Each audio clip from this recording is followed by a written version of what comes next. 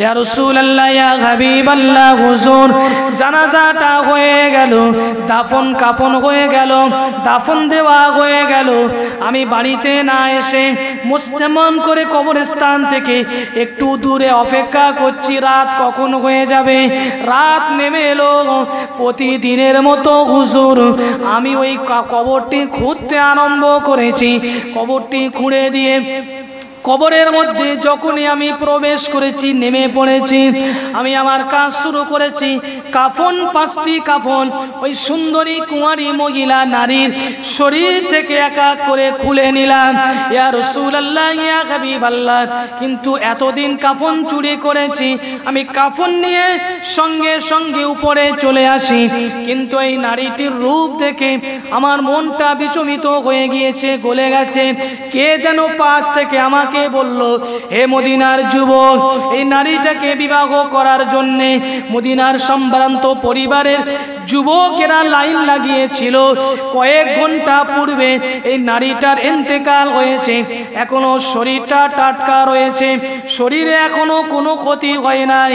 এত সুন্দর নারী তোর জীবনে মনে হয় কোনো দিন দেখিসনি। হে মদিনার যুবক, তোর যদি ইচ্ছা হয় এই নারীর সঙ্গে একটু ব্যভিচার করে নে। ইয়া রাসূলুল্লাহ ইয়া হাবিবাল্লাহ, ওই কথাটি শুনে আমি নিজেকে ধরে রাখতে পারলাম না।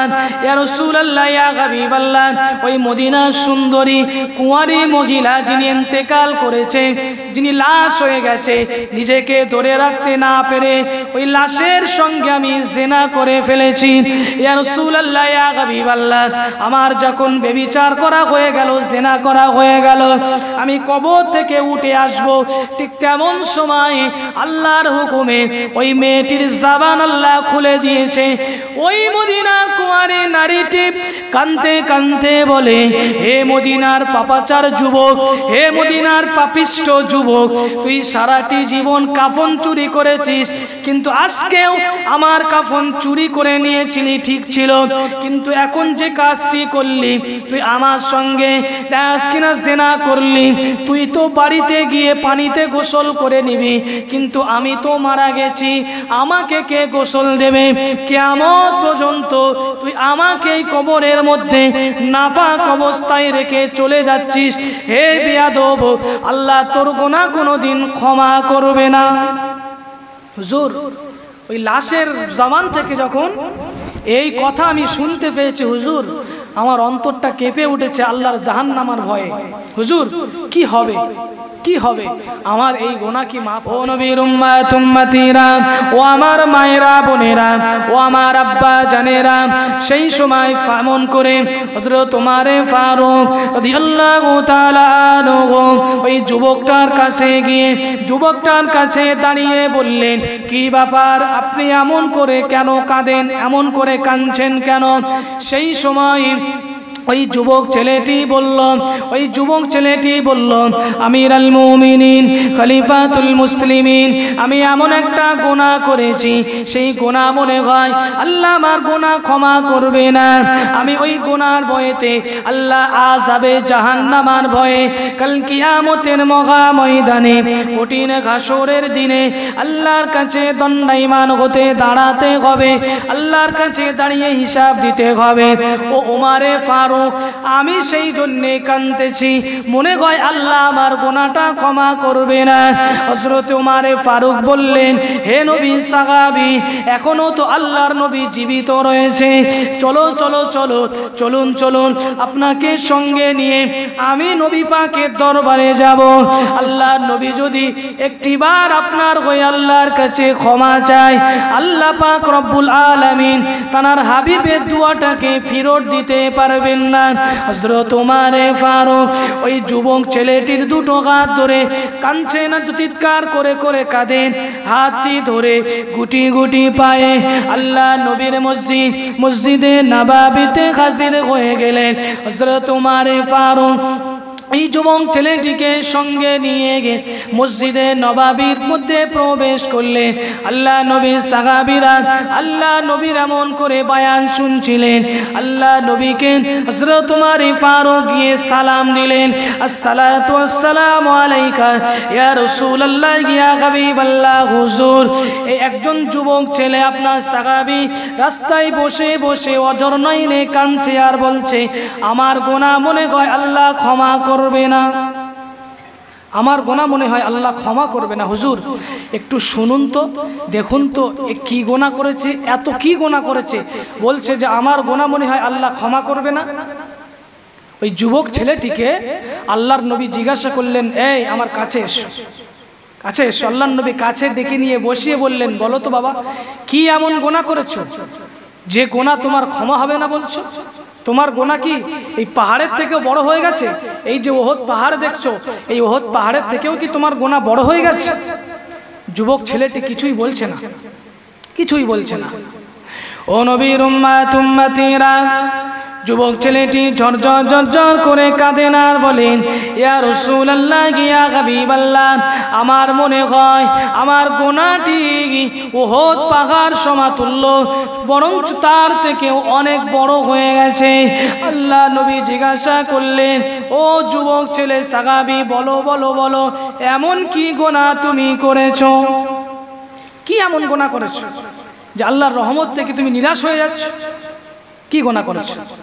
যুবক ছেলেটি কাঁদছে আর বলছে, ইয়া রাসূলুল্লাহ, আমি এত হতভাগা নাচিজ নালায়েক মদিনার একজন যুবক, আমি হুজুর, আমি কাজ করার জন্যে, আমার সংসার চালানোর জন্যে, আমার স্ত্রী, আমার পুত্র, আমার সংসারে যত মেম্বার রয়েছে, যতগুলো মানুষ রয়েছে, তাদের মুখে খাবার তুলে দেওয়ার জন্যে আমি কোনো কাজ করি না। হুজুর, আমার কাজ হলো মদিনায় যখন কোনো মানুষ, কোনো ব্যক্তি ইন্তেকাল করে, ইন্তেকাল করার পরে তার যখন গোসল দিয়ে কাফন পরিয়ে এমন করে জানাজার নামাজ আদায় করে কবরস্থানে গিয়ে কবরস্থ করা হয়, দাফন করা হয়। হুজুর, আমি সেই জানাজার নামাজে হাজির হয়ে যাই। জানাজার নামাজে হাজির হয়ে গিয়ে যথারীতি আমি সেই লাশটাকে দাফন করি। সবাই মাটি দিয়ে চলে আসে, আমিও মাটি দিয়ে চলে আসি, কিন্তু হুজুর আমি মাটি দিয়ে চলে এসে অপেক্ষা করি, ইয়া রাসূলুল্লাহ ইয়া হাবিবাল্লাহ, আমি অপেক্ষা করি কখন রাত হয়ে যাবে।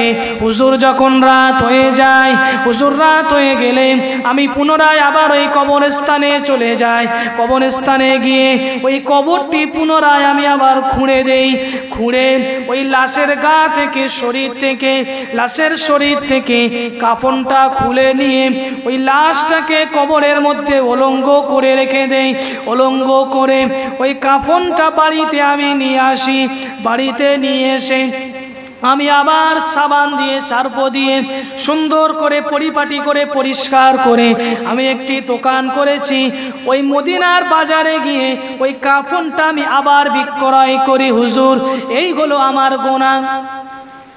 আমি মরা লাশের কাফন চুরি করি, করে বাড়িতে এসে পরিষ্কার করে আবার সুন্দর করে ভাঁজ করে আবার আমি দোকানে সাজিয়ে রেখে দেই। আবার খরিদ্দার এলে আবার ওই কাফন বিক্রি করি। হুজুর বলল, এই গুনাহ? ও ভাইরা, ও নবীর উম্মাত উম্মতিরা, ওই যুবক ছেলেটি ঝরঝর করে ডুকরে কেঁদে উঠে, ঝরঝর করে কাঁদেন আর বলেন, ইয়া রাসূলুল্লাহ ইয়া হাবিবাল্লাহ, আমার গুনাহ এটা নয়, এটা নয়, আমি এই কাজ দীর্ঘদিন ধরে করছিলাম। অনেক দিন ধরে এমন কাজ প্রতিনিয়ত আমি এই কাফন বিক্রি করে আমি আমার সংসারটা পরিচালনা করি, সংসারটা দেখভাল করি। ইয়া রাসূলুল্লাহ ইয়া হাবিবাল্লাহ, কিন্তু প্রতিদিনের মতো একদিনে মদিনার শহরের একটি যুবতী, সুন্দরী কুমারী নারী ইন্তেকাল করেছে।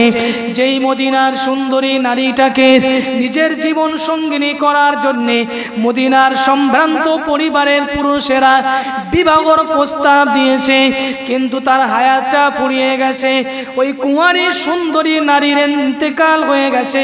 ইয়া রাসূলুল্লাহ ইয়া হাবিবাল্লাহ, প্রতিদিনের মতো ওই নারীটাকে গোসল দেওয়া হলো। সবাই বলা বলি করছে, এই সুন্দরী নারী ইন্তেকাল করেছে, একে কেউ বিবাহ করতে পারল না।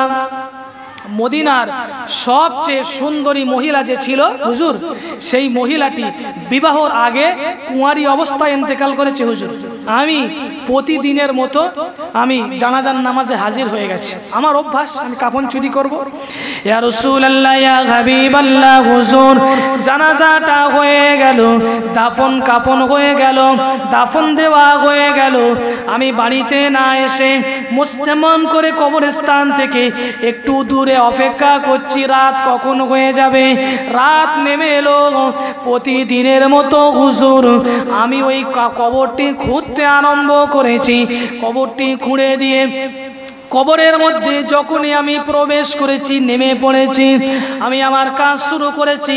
কাফন, 5টি কাফন ওই সুন্দরী কুঁয়ারি মহিলা নারীর শরীর থেকে এক এক করে খুলে নিলাম।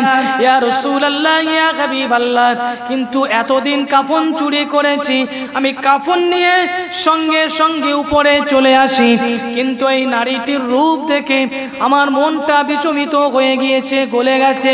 কে যেন পাশ থেকে আমাকে বলল, হে মদিনার যুবক, এই নারীটাকে বিবাহ করার জন্য মদিনার সম্ভ্রান্ত পরিবারের যুবকেরা লাইন লাগিয়েছিল। কয়েক ঘন্টা পূর্বে এই নারীটার ইন্তেকাল হয়েছে, এখনো শরীরটা টাটকা রয়েছে, শরীরে এখনো কোনো ক্ষতি হয় নাই। এত সুন্দর নারী তোর জীবনে মনে হয় কোনো দিন দেখিসনি। হে মদিনার যুবক, তোর যদি ইচ্ছা হয় এই নারীর সঙ্গে একটু ব্যভিচার করে নে। ইয়া রাসূলুল্লাহ, ইয়া হাবিবাল্লাহ, ওই কথাটি শুনে আমি নিজেকে ধরে রাখতে পারলাম না। ইয়া রাসূলুল্লাহ, ইয়া হাবিবাল্লাহ, ওই মদিনার সুন্দরী কুঁয়ারি মহিলা যিনি ইন্তেকাল করেছে, যিনি লাশ হয়ে গেছে, নিজেকে ধরে রাখতে না পেরে ওই লাশের সঙ্গে আমি জিনা করে ফেলেছি। ইয়া রাসূলুল্লাহ, ইয়া হাবিবাল্লাহ, আমার যখন ব্যভিচার করা হয়ে গেল, জিনা করা হয়ে গেল, আমি কবর থেকে উঠে আসব, ঠিক তেমন সময় আল্লাহর হুকুমে ওই মেয়েটির জবান আল্লাহ খুলে দিয়েছে। ওই মদিনার কুঁয়ারি নারীটি কাঁদতে কাঁদতে বলে, হে মদিনার পাপাচার যুবক, হে মদিনার পাপিষ্ঠ যুবক, তুই সারাটি জীবন কাফন চুরি করেছিস, কিন্তু আজকেও আমার কাফন চুরি করে নিয়েছিলি, ঠিক ছিল, কিন্তু এখন যে কাজটি করলি, তুই আমার সঙ্গে কিনা জিনা করলি, তুই তো বাড়িতে গিয়ে পানিতে গোসল করে নিবি, কিন্তু আমি তো মারা গেছি, আমাকে কে গোসল দেবে? কিয়ামত পর্যন্ত তুই আমাকে কবরের মধ্যে নাপাক অবস্থায় রেখে চলে যাচ্ছিস। হে বিয়াদব, আল্লাহ তোর গুনাহ কোনোদিন ক্ষমা করবে না। হুজুর ওই লাশের জবান থেকে যখন এই কথা আমি শুনতে পেয়েছি হুজুর, আমার অন্তরটা কেঁপে উঠেছে আল্লাহর জাহান্নামের ভয়ে। হুজুর কি হবে, কি হবে? আমার এই গুনাহ কি মাফ হবে? আমি একটা লাশের সঙ্গে বিয়াদবি করেছি হুজুর। আল্লাহর নবী সাহাবীদের সামনে এই কথাটি শুনে আল্লাহর নবী ওই যুবকটার কাছ থেকে মুখটা একটু ঘুরিয়ে নিলেন। জোরে বলুন নাউজুবিল্লাহ। আল্লাহর নবী মুখটা ঘুরিয়ে নিলেন। আর কোনো অবস্থা আছে? মাপ পাওয়ার আর কোনো জায়গা আছে? ক্ষমা পাওয়ার বলেন? একটাই জায়গা ছিল, বিশ্বনবীর দরবার, যে যেখানে যাব আল্লাহর নবী একটু ফরিয়াদ করে দেবে, আল্লাহ পাক নবীর কথা শুনে মাফ করে দেবে, ঠিক কিনা বলেন? কিন্তু আল্লাহর নবী যুবকের মুখে এই কথা শুনে আল্লাহর নবী যুবকটার থেকে মুখটা ঘুরিয়ে নিলেন। যুবকটি কাঁদতে কাঁদতে আল্লাহ নবী দরবার থেকে চলে এলেন। দরবার থেকে চলে এসে মদিনার একটি বড় পাহাড়ের উপরে উঠে গেছেন। আর কিছু খাওয়া দাওয়া করে না, কিছু পান করছে না, খাওয়া পানি কিছু নাই। খাবার পানি না নিয়ে মদিনার ওই যুবকটি পাহাড়ের চূড়ার উপরে উঠে শুধু কাঁদছেন আর দোয়া করছেন, আল্লাহ আপনার রহমত তো আপনার গজবের উপরে জয়ী হয়ে গেছে, আল্লাহ আপনি একটা বারের মতো আমার গুনাহ খাতা ক্ষমা করে দেন, আল্লাহ আমি কোনোদিন আর এমন গুনাহ করব না। একদিন নয়, দুদিন নয়, 3 দিন নয়, কিতাবের মধ্যে সে 41 দিন পার হয়ে গেল। এই যুবকটি কিছু খাই নাই, কিছু পান করে নাই। যুবকটি জীর্ণ শীর্ণ হয়ে গেছে, শরীরটি একেবারে শুকিয়ে গেছে। আল্লাহ পাক তখনও পর্যন্ত হায়াতে জীবিত রেখেছেন। ও নবীর উম্মতেরা, আল্লাহ পাক রব্বুল আলামিন এই যুবক ছেলেটি তওবা কবুল করে নিয়েছেন, বলুন সুবহানাল্লাহ। আল্লাহ পাক রব্বুল আলামিন ফারিস্তাকে পাঠিয়ে দিলেন, ও আমার ফারিস্তা চলে যান, আমার নবীকে জানিয়ে দেন, আমার নবীকে বলে দেন একজন যুবক গুনাহ নিয়ে আপনার কাছে এসেছিল, গুনাহ মাফের আশায় আপনার কাছে এসেছিল। ইয়া রাসূলুল্লাহ, ইয়া হাবিবাল্লাহ, ওই যুবকটি এখন কোথায়? আল্লাহর ফারিস্তা আল্লাহ নবীর দরবারে এসে সালাম দিয়ে বললেন, আসসালাতু ওয়াসসালামু আলাইকা ইয়া রাসূলুল্লাহ, ইয়া হাবিবাল্লাহ। হুজুর, একটি যুবক আজ থেকে 41 দিন পূর্বে আপনার কাছে একটি গুনাহ নিয়ে ক্ষমার আশায় এসেছিল। ইয়া রাসূলুল্লাহ, ওই যুবকটি এখন কোথায় রয়েছে? আল্লাহ নবী ফারিস্তাকে বললেন, ও ফারিস্তা, আমি তো জানি না ওই যুবক ছেলেটি কোথায় রয়েছে। সেই সময় আল্লাহ ফারিস্তা বললেন, ইয়া রাসূলুল্লাহ, ইয়া হাবিবাল্লাহ, হুজুর, আল্লাহ পাক রব্বুল আলামিন আল্লাহর ওই বান্দা ওই যুবক ছেলেটির তওবাকে আল্লাহ কবুল করে নিয়েছেন। জোরে বলুন সুবহানাল্লাহ। হুজুর, পাহাড়ের উপরে 41 দিন ধরে কিছু খাওয়া নাই, কিছু পান করা নেই, অনাবরত শুধু কাঁদছেন আর বলছেন, আল্লাহ আমার গুনাহকে ক্ষমা করে দেন। আল্লাহ রহমতে দরিয়ায় জোশ মেরে আল্লাহ তার বান্দার জীবনের গুনাহ মাফ করে দিয়েছেন। আল্লাহর নবী সাহাবাই কেরামদেরকে বললেন, ও আমার সাহাবীরা, আপনারা চলে যান, চলে যান, ওই যুবকটাকে ওই পাহাড় থেকে নামিয়ে নিয়ে আসেন। আল্লাহর নবীর কয়েকজন সাহাবী মদিনা মসজিদ নববী থেকে ওই পাহাড়ের উপরে যুবকটিকে ধরে ধরে মসজিদে নববীতে হাজির করলেন।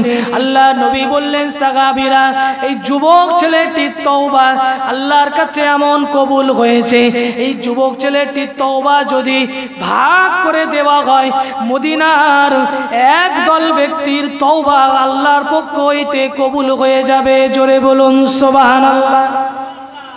জোরে বললেন না সুবহানাল্লাহ? এই যুবক ছেলেটির তওবা আল্লাহ এমন ভাবে কবুল করেছে, এই তওবা যদি মদিনার মানুষদের ভাগ করে দেওয়া হয়, একদল মানুষদের, একদল ব্যক্তির পক্ষ থেকে যথেষ্ট হয়ে যাবে। জোরে বলুন সুবহানাল্লাহ। এত বড় গুনাহ করার পরেও, এত বড় দাগী পাপী, আল্লাহ তার গুনাহ ক্ষমা করে দিয়েছেন। আমরাও গুনাহ করছি, কিন্তু আল্লাহর সঙ্গে শিরক করলে কিন্তু হবে না। কারণ আল্লাহ পাক কোরআনুল কারীমের মধ্যে বললেন, ইন্নাল্লাহা লা ইয়াগফিরু আইয়ুশরাকা বিহি ওয়া ইয়াগফিরু মা দুনা যালিকা লিমান ইয়াশা।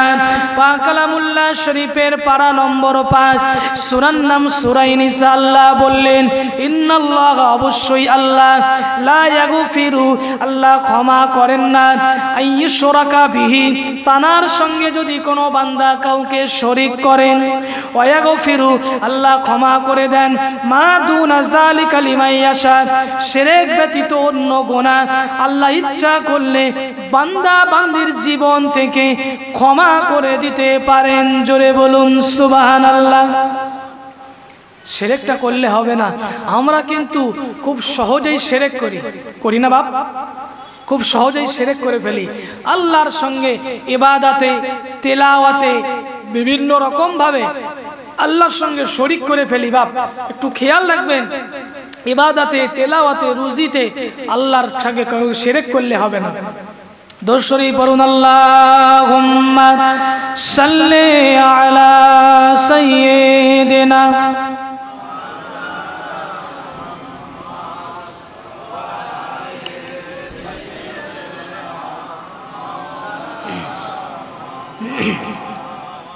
সেই শুরু থেকে এ পর্যন্ত রমজান সম্পর্কে আমি আপনাদেরকে দু চার কথা বললাম, দুটো একটি হাদিসও আপনাদেরকে শোনালাম। অনুরোধ রইল, যারা বিগত দিনে রমজানটাকে হেলায় নষ্ট করেছেন, গুরুত্বহীনভাবে দেখেছেন, আপনার ঘরের আপনার স্ত্রী, আপনার কন্যা সন্তান, আপনার পুত্র সন্তান যারা আপনার অধীনে রয়েছে রোজা রাখতে পারেনি, আপনার দায়িত্ব তাদেরকেও রোজা রাখতে বলা, রোজা রাখতে বলতে হবে। কারণ আল্লাহর নবী হাদিস শরীফের মধ্যে বললেন, হে নবী সাহাবীরা, হে নবী আমার সাহাবীরা, আমি নবী বলছি, মান রাআ মিনকুম মুনকারান ফালিয়ুগাইয়িরহু বিয়াদিহি ফাইন লাম ইয়াস্তাতি' ফাবিলিসানিহি ফাইন লাম ইয়াস্তাতি' ফাবিকলবি ওয়া যালিকা আদওয়াফুল ঈমান। জোরে বলুন সুবহানাল্লাহ। আল্লাহ নবী বললেন, সাহাবীরা, মান রাআ মিনকুম মুনকারান, তোমাদের মধ্যে কেউ বা কারা যখন কোনো খারাপ কাজ করবে, তুমি যখন দেখবে আল্লাহর একজন বান্দা বান্দি, নবীর একজন উম্মাত উম্মতি গুনার কাজ করছে, এই সামনে রমজান মাস আসছে, একজন আপনার ভাই, একজন পাড়া প্রতিবেশী ইচ্ছাকৃত রোজাটা রাখছে না, রোজা রাখছে না, আল্লাহ পাক রব্বুল আলামিন কোরআনুল কারীমের মধ্যে বললেন, শাহরু রমাদান, এই হলো রমজান মাস, আল্লাযী উনজিলা ফীহিল কুরআন, যেই মাসেতে আল্লাহ পাক কোরআনুল কারীমকে অবতীর্ণ করেছেন, হুদাল লিন্নাসি, মানুষকে সঠিক রাস্তায় পরিচালনা করার জন্য, ওয়াবায়্যিনাতিম মিনাল হুদা ওয়াল ফুরকান, ফামান শাহিদা মিনকুমাশ শাহরা, তোমাদের মধ্যে যারা রমজান মাস পাবে, ফালিয়াসুমুহু, তারা যেন একটি মাস রোজা রাখে। আর ওমান কানা মারিদ, ওমান কানা মিনকুম মারিদান, তোমাদের মধ্যে যারা অসুস্থ হয়ে পড়বে, আও আলা সাফারিন, আর কোনো রাস্তায় সফর করবে, মুসাফির হয়ে যাবে, তারা যদি রোজা ছেড়ে দেয় পরে কিন্তু আদায় করে দিতে হবে। আও আলা সাফারিন ফাইদ্দাতুম মিন আইয়ামিন উখর, তারা পরে রোজাগুলো আদায় করে দেবে। ইউরিদুল্লাহু বিকুমুল ইসরা, আমি আল্লাহ রব্বুল আলামিন, আমি আমার বান্দা বান্দীদের উপরে আমার হুকুমটাকে সহজ করে দিয়েছি। ওয়ালা ইউরিদু বিকুমুল উসরা, আমি আমার বান্দা বান্দীদের উপরে হুকুমটাকে কঠিন করে দেই নেই। জোরে বলুন সুবহানাল্লাহ। ওয়ালিতুকমিলুল ইদ্দাতা ওয়ালিতুকাব্বিরুল্লাহ আলা মা হাদাকুম লাআল্লাকুম তাশকুরুন। জোরে বলুন সুবহানাল্লাহ। পাক কালামুল্লাহ শরীফের পারা নম্বর 2 পৃষ্ঠ নম্বর 7, সূরার নাম সূরা আল বাকারা। আল্লাহ বললেন, যারা সুস্থ থাকবে তারা রোজা রাখবে, আর যদি কেউ অসুস্থ হয়ে পড়ে, মনোযোগ দিয়ে শোনেন, এমন পেশেন্ট রয়েছে অসুস্থ, খুব ভাইটাল বলছি, ইমামে আজম আবু হানিফা রহমাতুল্লাহ আলাইহি, আমাদের ইমামে আজম বললেন, মান কানা মিনকুম মারিদান, যে ব্যক্তি যারা এত অসুস্থ হয়ে পড়েছে, ডাক্তার বাবু সে সুস্থ অবস্থায় রোজা রাখতো, ক্লিয়ার বুঝতে হবে, ভুল বুঝবেন না, রোজার ব্যক্তি, রোজার অভ্যাস নাই এমন না, রোজা রাখে, এমন অসুস্থ হয়ে পড়েছে, ডাক্তার বলছে এবছর যদি তুমি রোজা রাখো তোমার ওষুধ বন্ধ হয়ে যাবে, আর ওষুধ বন্ধ হয়ে গেলে তোমার প্রাণহানি হতে পারে, তুমি মারা যেতে পারো, অর্থাৎ রোজা রাখলে হবে না। ইমামগণেরা বলছেন তখন অসুস্থকে ডিপেন্ড করে আর শরীরের সুস্থতার অসুস্থতাকে ডিপেন্ড করে মুফতি সাহেবরা ফতোয়া দেবেন, আপনি রোজা রাখবেন না ছেড়ে দেবেন। কিন্তু এই রোজাটি ছেড়ে দেওয়ার পরে আপনার উপরে রোজা কাজা আদায় করতে হবে না শুধু কাফফারা দিলে রোজা আদায় হয়ে যাবে, এরও মাসলা আছে। আপনি ধরেন বাড়ি থেকে কোথাও সফর করছেন, সাপোজ আপনি আজমির শরীফে যাচ্ছেন বা কোথাও, শরিয়াতের নিয়ম নীতি মেনে আপনি মুসাফির, আপনার রাস্তায় গেলে কষ্ট হবে, আপনি মনে করছেন রোজা রাখবো না, আল্লাহ বললেন ঠিক আছে রোজা রাখতে হবে না, রমজান চলে গেলে বা সফর থেকে তুমি যখন ফিরে আসবে আবার রোজাটা আদায় করে দেবে। জোরে বলুন সুবহানাল্লাহ। বলুন এই হুকুমটা দিয়ে আল্লাহ আমাদের উপরে সহজ করে দেননি? ও ভাই জানেরা, হযরত ইমামে আজম আবু হানিফা রাহমাতুল্লাহ আলাইহি লিখেছেন, মায়েদের যদি পেটের মধ্যে সন্তান থাকে, কোনো মা যদি গর্ভবতী হয় আর সন্তান যদি পেটের মধ্যে থাকে, আর এখন তো পেটের মধ্যে সন্তান হলেই একজন কোনো মহিলা গর্ভবতী হলেই মুখ থেকে কিন্তু ওষুধ পড়ে না, সব সময় ওষুধ কিন্তু খেতে হয়।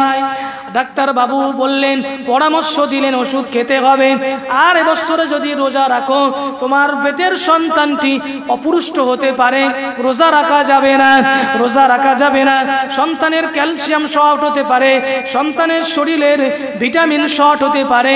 হযরত ইমামে আজম আবু হানিফা রাহমাতুল্লাহ আলাইহি বললেন, ওই মহিলাটির জন্য, ওই মায়ের জন্য রোজাটি সার রয়েছে, সে রমজানের রোজাটি ছেড়ে দেবে, কিন্তু পরে আবার আদায় করে দিতে হবে। জোরে বলুন সুবহানাল্লাহ। সহজ হলো না? আল্লাহ পাক যদি বলতেন পেটের সন্তান যাই হয় হোক, মারা যায় যাবে, কিন্তু আমি আল্লাহ আমার হুকুম রাখতেই হবে রোজা। আজকে সমাজের মানুষেরা বলতো, দেখেছিস ইসলামের মধ্যে কত বাড়াবাড়ি, সন্তান মারা যাচ্ছে পেটের মধ্যে, অসুস্থ, তাও রোজা রাখতে হচ্ছে না খেয়ে। বলতো না? বলতো না? অনেকেই হয়তো এই কমেন্ট ইসলামের উপরে করতো, কিন্তু আল্লাহ বললেন না, তুই অসুস্থ, হে বান্দি, সন্তান হয়ে গেলে ফাইদ্দাতুম মিন আইয়ামিন উখর, অন্য দিনে গুনে গুনে রোজাগুলো আদায় করে দিবি। এমনি তো মেয়েদের প্রতি মাসে 3 দিন 5 দিন 7 দিন মেন্স হয়, তার জন্য রমজান মাসে রোজা ছেড়ে যায়, সে রোজাগুলো আদায় করে দিতে হয়। ঠিক তেমনি এই রোজাগুলো আদায় করে দিতে হবে। হযরত ইমামে আজম আবু হানিফা রাহমাতুল্লাহ আলাইহি আরো একটি কলম বানিয়ে তিনি লিখলেন, কোন মায়ের সন্তান হলো 2-1 মাস 3 মাস 4 মাস হলো, সেই সন্তানটি মায়ের বুকের দুধ খেয়ে বেঁচে রয়েছে, বাইরের কোনো খানা খেতে পারে না। ঠিক এমন সিচুয়েশনে, এমন একটি সময় যদি মা যদি রোজা রাখেন, আর ডাক্তার বাবু যদি বলেন রোজা রাখার কারণে স্বাভাবিক অবস্থায় যদি মা দুর্বল হয়, আর রোজা রাখলে বুকের দুধ কিন্তু শুকিয়ে যেতে পারে, কারণ মায়ের খোরাকের সঙ্গে সন্তানের খোরাকটা আল্লাহ জুড়িয়ে দিয়েছেন। মার খাওয়া যত সমান থাকবে, টাইমে টাইমে মা খেলে, তারপরে তো সন্তানের দুধটা ঠিক হবে। ঠিক কিনা বলেন? মা টাইমে খাবে, তারপরেই তো সন্তানের দুধটা যোগান হবে। কিন্তু রমজানের রোজা রাখলে হয়তো দুধ হবে না, সন্তান কি খাবে? সন্তান এখনো বাইরের খাবার খেতে শিখিনি। হযরত ইমামে আজম আবু হানিফা রাহমাতুল্লাহ আলাইহি বললেন, এমন সময় ওই মেয়েটি যদি মনে করে আমি এবছর রোজা রাখতে পারবো না, এবছর রোজা রাখতে পারবো না, আবার কোলের সন্তানের কোনো ক্ষতি না হবে, ক্ষতি না হোক, মা কোলের সন্তানের ক্ষতি হতে দেব না, আমার দুধ যাতে কম না হয়ে যায়, দুধ কমে গেলে আমার সন্তান না খেয়ে কষ্ট পাবে, বাইরের দুধ খাওয়াবো না, অর্থাৎ আমি এবছর রোজা রাখবো না, পরে রোজাগুলো আদায় করে দেবো। ইমাম আজম বললেন, এই মেয়েটিও অসুস্থতার দলে এসে এই মেয়েটির রোজাও আল্লাহ মাফ করে দেবে, পরে আদায় করে দিতে হবে। জোরে বলুন সুবহানাল্লাহ। তাই আল্লাহ বললেন, ইউরিদুল্লাহু বিকুমুল ইসরা, আল্লাহ পাক আল্লাহর বান্দা বান্দীদের উপরে হুকুমগুলোকে আসান করে দিয়েছেন, সহজ করে দিয়েছেন। ওয়ালা ইউরিদু বিকুমুল উসরা, আল্লাহ বান্দা বান্দীদের উপরে হুকুমটাকে কঠিন করে দেন নাই। একবার জোরে বলুন সুবহানাল্লাহ। দরুদ শরীফ পড়ুন, আল্লাহুম্মা সাল্লি আলা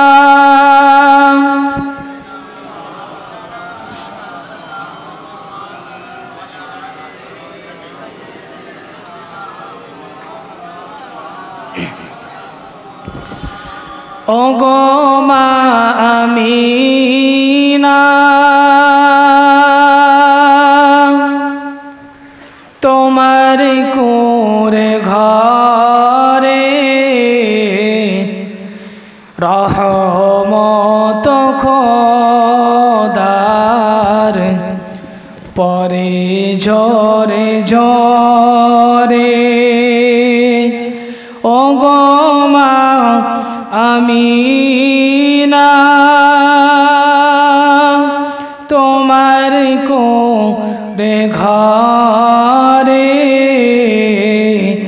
রহমত খোদার পরে ঝরে ঝরে,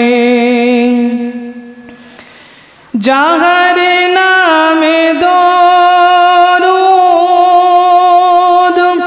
পড়িলেন যে খোদা, ফেরেশতা সকলের রূপে তারি ফিদা, বনের পাখি কাইসে যেন নাথ বড়ই মধুর সুরে রহমত খোদার পরে ঝরে ঝরে ও গো মা আমিনা তোমার কোরে ঘরে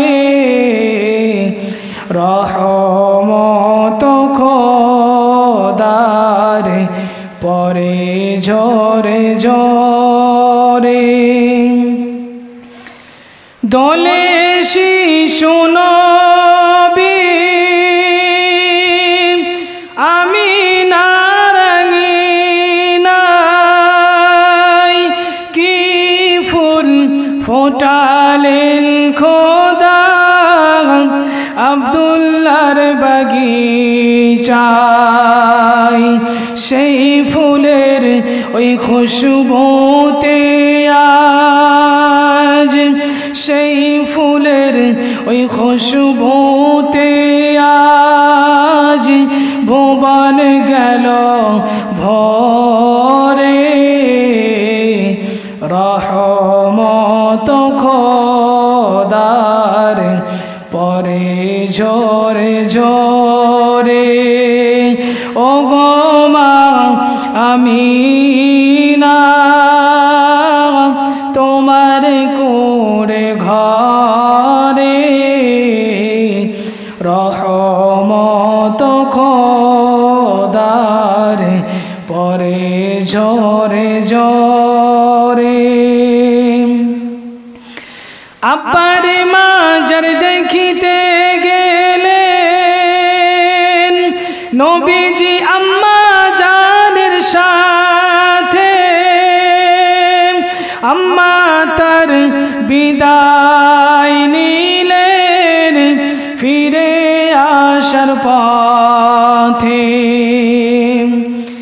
আব্বার মাজার দেখিতে গেলেন নবীজি আম্মা জানের সাথে আম্মা তার বিদায় নিলেন ফিরে আসার পথে আব্বা আম্মা বিদায় নিলেন আল্লাহরি দরবারে রহমত খোদার পরে ঝরে ঝরে ও গো মা আমিনা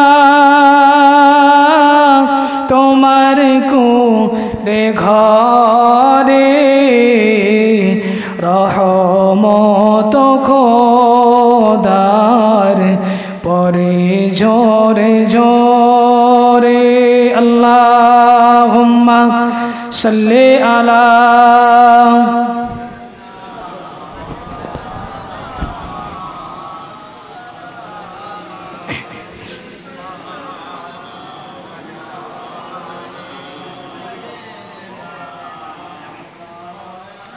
তাহলে আমি সেই শুরু থেকে এই শেষ পর্যন্ত চেষ্টা করলাম আপনাদেরকে একটি বিষয়ে কিছু বোঝানোর, যে বিষয়টি খুব কয়েকদিন পরেই আমাদের কাছে আসছে, রমজানের রোজা। এতগুলো হাদিস আর কোরআনের আয়াত শোনার পরেও আমার মনে হয় না যে আপনারা রোজা থেকে দূরে থাকবেন। আপনাদের বাড়িতে মায়েরা বোনেরা যারা রয়েছেন তারাও রোজা থেকে দূরে থাকলে হবে না। তার কারণ রাসূলুল্লাহর সাহাবীর কথা আমি আপনাকে শোনালাম যে আল্লাহর নবীর সাহাবী বাড়িতে কিছু নাই, খাবার নাই, কিছু না খেয়েই সারাদিন রোজা রেখেছেন। কষ্টে তিনি দুপুর বেলায় বেহুশ হয়ে গিয়েছিলেন। আমাদের আজকে হাল হাকিকাত ভালো হয়ে গেছে, তাও আমরা অনেকেই রোজা রাখি না, লুকিয়ে লুকিয়ে আমরা এমন করে রোজার দিনেতে ভক্ষণ করি, পানি পান করি।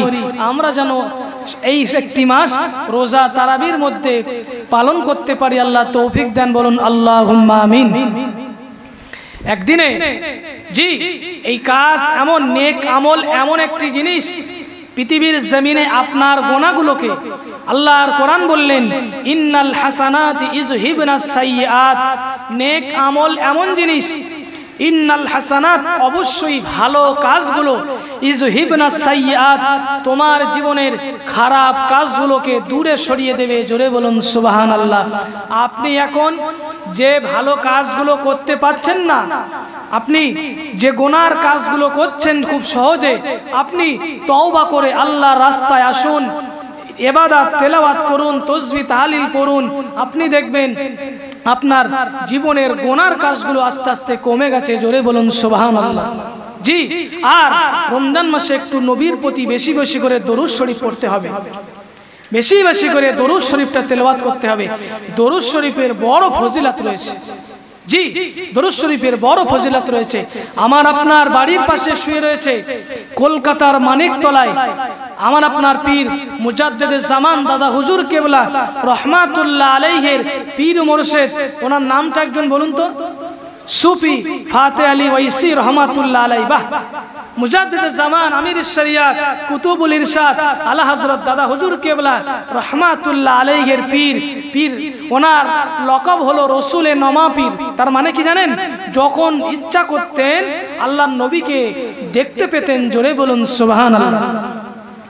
ও ভাই জানেরা, আম্মা জানেরা, ও নবীর উম্মত উম্মতিরা, রসুলে নমা পীর মুজাদ্দিদে জামানের পীর হযরত সুফি ফাতে আলী ওয়াইসি রহমাতুল্লাহ আলাইহির জীবনীতে পাওয়া যায় হুজুর প্রতিটি নামাজে রক্তে এক একটা নামাজটি আদায় করে আল্লাহ নবীর উপরে 100 বার করে দরুদ শরীফটি তেলাওয়াত করতে, দিনে 5 ওয়াক্ত নামাজ, 5 ওয়াক্ত নামাজের পরে 500 বার করে দরুদ শরীফটি আদায় করতেন, দরুদ শরীফটি তেলাওয়াত করতেন। ও আব্বা জানেরা, একদিন নয়, দুদিন নয়, এক সপ্তাহ নয়, 2 সপ্তাহ নয়, 1 মাস নয়, 2 মাস নয়, 1 বছর নয়, 2 বছর নয়, দীর্ঘ 25টি বছর ধরে রসুলে নমা পীর হযরতে সুফি ফাতে আলী ওয়াইসি রহমাতুল্লাহ আলাইহি নবী পাকের উপরে 500 বার করে দিনে দরুদ শরীফ পড়তেন। জোরে বলুন সুবহানাল্লাহ। একটা হাদিস আমি এর মাঝখানে শুনিয়ে দেই। হাদিসটি মিশকাতুল মাসাবির মধ্যে এসেছে। হুজুর সোনার জামানে বললেন, পৃথিবীর জমিনে কোনো দুয়া, কোনো নেক আমল আল্লাহর কাছে পৌঁছায় না। আল্লাহর বান্দাবান্দি, নবীর উম্মত উম্মতি যতই ভালো কাজ করুক, দোয়া করুক, কোন দোয়া আল্লাহর কাছে পৌঁছায় না। হুজুর বললেন, আদ-দুআউ মাওকুফুন, দোয়া রদিত থাকে, দোয়া লটকে থাকে। কোথায়? বাইনাস সামাই ওয়াল আরদি, জমিন এবং আসমানের মাঝখানে দোয়া লটকে থাকে। আমরা যে দোয়া করি, হুজুর বলছে, হাদিস গল্প হচ্ছে না, মিশকাতুল মাসাবি কিতাবুস সালাতের মধ্যে হাদিসটি এসেছে, সম্ভবত হযরত আবু হুরায়রা থেকে হাদিসটি এসেছে। হুজুর বললেন, আদ-দুআউ মাওকুফুন, দোয়া লটকে থাকে। কোথায়? বাইনাস সামাই ওয়াল আরদি, সামাউন মানে আসমান, আরদুন মানে জমিন, বাইনা মানে মাঝখান, জমিন আসমানের মাঝখানে দোয়া আটকে থাকে। কখন আল্লাহর কাছে পৌঁছায়?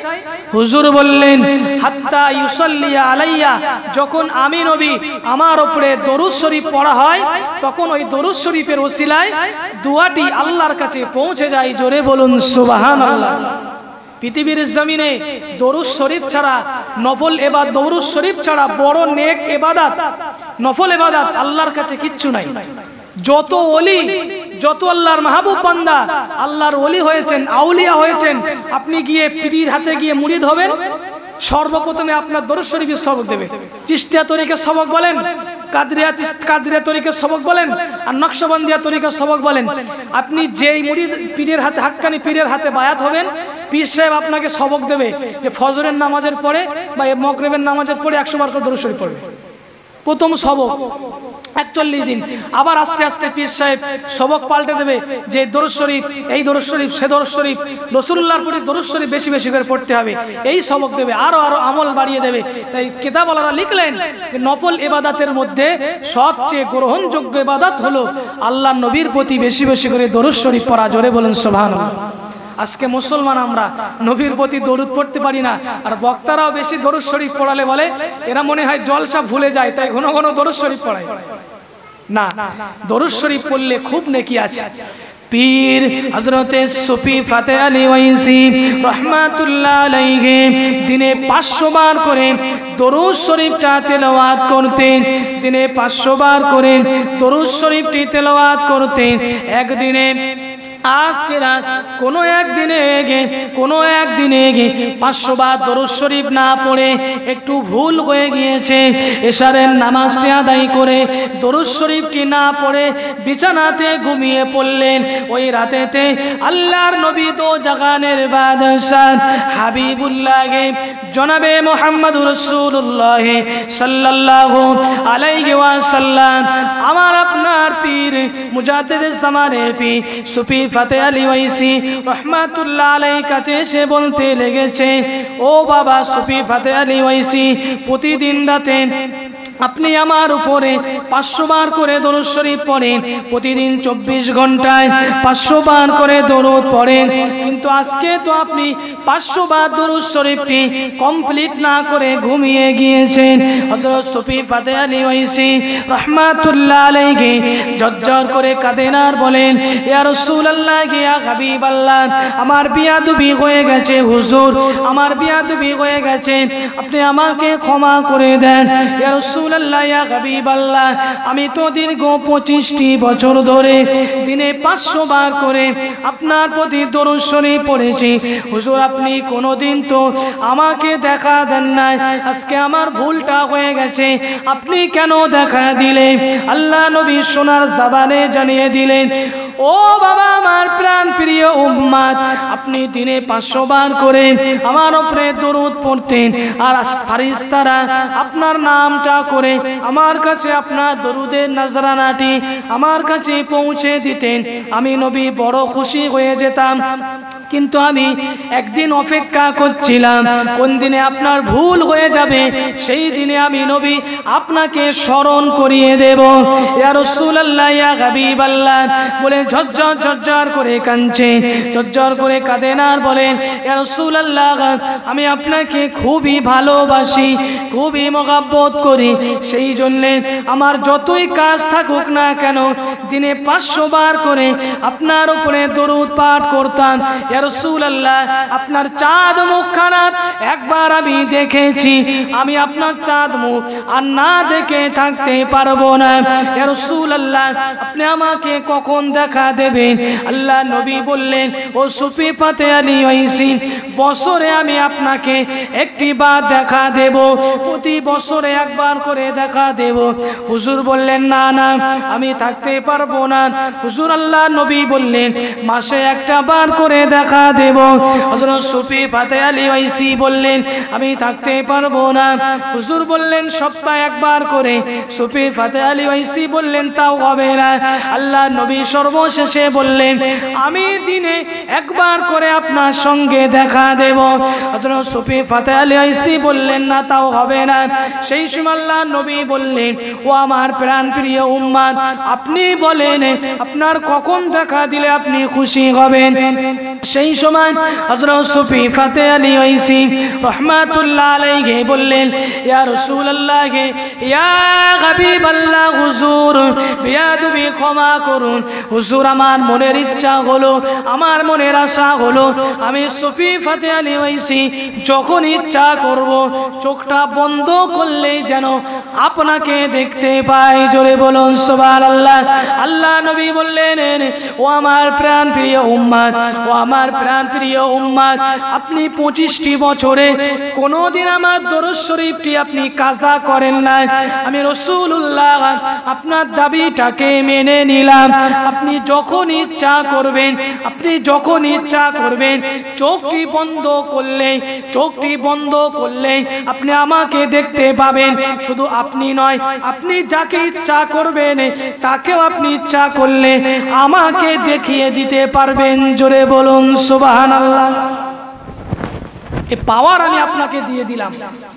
আপনি চোখ বন্ধ করলে আমি নবীকে তো দেখবেন, আর আপনি যাকে ইচ্ছা করবেন তাকে দেখাতে পারবেন। আরেকবার বলুন সুবহানাল্লাহ। এটা হলো ফানাফির শায়েখ, ফানাফের রসুলের মাকামের মানুষ। যখন ইচ্ছা করতেন নবীকে দেখতে পেতেন। মুজাদ্দিদে জামান দাদা হুজুর পীর কেবলা রহমাতুল্লাহ আলাইহির সাহেবজাদা, ওনার নামটা কি একজন বলেন তোমার মুরব্বী একজন? নাজমুস সাদাত জি, মাদারজাত আল্লাহর ওলি গৌসুল হক হযরত নহজুর কেবলা রহমাতুল্লাহ আলাইহির জীবনীতে এসে জি, নহজুর কেবলা রহমাতুল্লাহ আলাইহি আতর নিয়ে বসে থাকতেন। আতর ওনার জীবনীতে আমি নিজে পড়েছি, হুজুর আতর নিয়ে বসে থাকতেন। মুরিদ মুতাকিদিন গনেরা ফুরফুরা শরীফে গিয়ে নহজুর কেবলার সঙ্গে দেখা করলেই হুজুর একটু হাতে আতর লাগিয়ে দিতেন, নিজে হাতে জি, আর বলতেন বাবা আমার জন্য দোয়া করবে, বাবা আমার জন্য দোয়া করবে, আমার জন্য দোয়া করবে। নহজুর কেবলা মাদারজাত আল্লাহর ওলি গৌসুল হক, তিনি সব সময় সবার কাছে দোয়া চাইতেন। একজন মুরিদ একদিন জিজ্ঞাসা করলেন, হুজুর আপনি তো মাদারজাত আল্লাহর ওলি গৌসুল হক, আপনি সবার কাছে কেন দোয়া চান?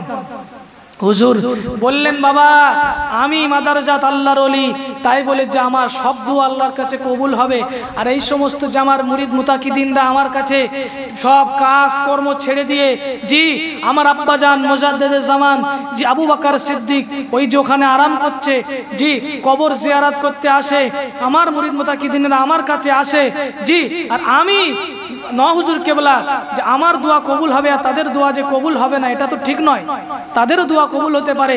তাই আমি হুজুর কেবলা সব সময় বলি আল্লাহ যেন তাদের দোয়া কবুল করে, সবাই দোয়া যেন আল্লাহ কবুল করে, জোরে বলুন সুবহানাল্লাহ। সেই জন্য আমি হুজুর সব সময় সবার কাছে দোয়া চাই জি। যেহেতু আমার পরের বক্তা আমার ভাই, আমার পরিচিত মুখ জি, দরবার শরীফ থেকে এসেছেন, আমি আর বিলম্ব করব না, দুটো একটি কথা বলেই আধ মিনিটের মধ্যে বিদায় নেব। নহজুর কেবলা রহমাতুল্লাহ আলাইহির জীবনীতে পাওয়া যায়, হুজুর যখন ফাজেলে পড়তেন, ফাজেলে মানে 12 ক্লাসে পড়তেন, দাদা হুজুর কেবলার কাছে গিয়ে বলছে, আব্বাজান আমি মুরিদ হব আপনার হাতে হাত দিয়ে। মন দিয়ে শোনেন কেমন বেলায়েতের পাওয়ার আল্লাহ নহজুর কেবলাকে দিয়েছিলেন।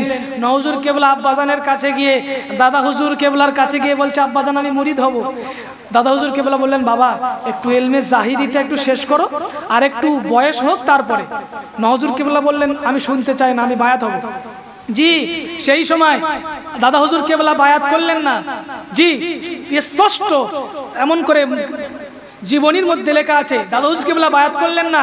নহজুর কেবলা রহমাতুল্লাহ আলাইহি রাগ করে চলে গেছেন, রাগ করে চলে এসে সুফি ফাতে আলী ওয়াইসি রহমাতুল্লাহ আলাইহির মাজার শরীফে, জোরে বলুন সুবহানাল্লাহ, এসে কাশফ করে বলছে, আমি আমার আব্বাজানের কাছে মুরিদ হতে গিয়েছি, আব্বাজান আমাকে মুরিদ করলেন না, এখন আমি আপনার কাছে মুরিদ হব। গল্প করছি না, জীবনীতে লেখা আছে, প্রমাণ দিতে পারবো জি।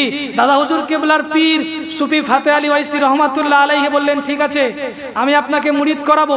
মুরিদ করিয়ে দিলেন, মুরিদ করিয়ে দিয়ে সুফি ফাতে আলী ওয়াইসি রহমাতুল্লাহ আলাইহি নহজুর কেবলাকে জায়গায় বসিয়ে সেই বেলায়েতের পাওয়ার দিয়ে আল্লাহর নবীর সঙ্গে এমন করে চামড়ার চোখে দেখিয়ে দিয়েছিলেন, জোরে বলুন সুবহানাল্লাহ। আর সুফি ফাতে আলী ওয়াইসি রহমাতুল্লাহ আলাইহি নহজুর কেবলাকে বুকে নিয়ে একটা ফয়েজ দিয়েছিলেন, যে ফয়েজটার নাম হলো ওয়াহাদানিয়াতের ফয়েজ জি। এই ফয়েজটা নিয়ে নহজুর কেবলা রহমাতুল্লাহ আলাইহি যখন মুরিদ হচ্ছেন, দাদা হুজুর কেবলা কাশফালাতে দেখছেন যে আমার নবেটা আমার কাছ থেকে রাগ করে গিয়ে আমার পীরের কাছে গিয়ে মুরিদ হয়েছে। যখন ফুরফুরায় ফিরে এলেন, আব্বাজানের কাছে সামনে যখন গেছেন, আব্বাজান গিয়ে বলছে, আমার পীর আব্বাজানের কাছে যখন গিয়েছেন, দাদা হুজুর কেবলা বললেন, হে আমার নবেটা নাজমুস সাদাত, তুমি আমার পীর ভাই হয়ে গেছো, কারণ আমি ওই পীরের মুরিদ, তুমি ওই পীরের মুরিদ। ওই পীরের এই যে ফয়েজ তোমাকে দিয়েছে, ওই ফয়েজটি আমি সহ 4 জনকে মাত্র আমার পীর দিয়েছে, জোরে বলুন সুবহানাল্লাহ। সুফি ফাতে আলী ওয়াইসি রহমাতুল্লাহ আলাইহির শত শত হাজার হাজার মুরিদ ছিল, 4 জনকে মাত্র এই ফয়েজ দিয়েছিলেন। দাদা হুজুর কেবলাকে, নহজুর কেবলাকে আর 2 জনকে হযরত সুফি ফাতে আলী ওয়াইসি রহমাতুল্লাহ আলাইহি এই ফয়েজ বুকে চেপে ধরে দিয়েছিলেন। তাই দাদা হুজুর কেবলা বললেন যে তুমি আমার মুরিদ, তুমি আমার সন্তান, আবার তুমি আমার পীর ভাই। যাই বা হোক, আমার ভাই দরবার থেকে এসেছেন, পাশে বসিয়ে রেখে কথা বলা বিয়াদবি, 1 মিনিট বললাম। যাই বা হোক, শুরু থেকে এই পর্যন্ত যা বলেছি আল্লাহ পাক রব্বুল আলামিন শোনা বোঝা বলার থেকে বেশি বেশি করে আমাদের আমল করার তৌফিক দান করেন। সকলেই বলুন আল্লাহুম্মা আমিন। ওয়া আখির দাওয়ানা আনিল হামদুলিল্লাহি।